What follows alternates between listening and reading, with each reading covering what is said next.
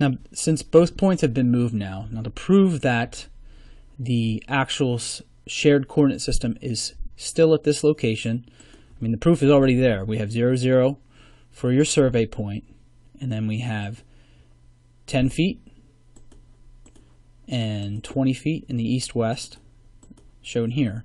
But if I go back and unclip the survey point, and let's move it 10 feet to the left, you will see again that we have -10 on the east-west, and since we haven't done anything with the project base point, we still have those same coordinates of 10 feet north-south and 20 feet east-west. Again, from this shared coordinate system, not the distance between these 2 points. That is a common misconception, but in actuality, these numbers here are relative to the shared coordinate system, and it's the same for the project base point and the survey point.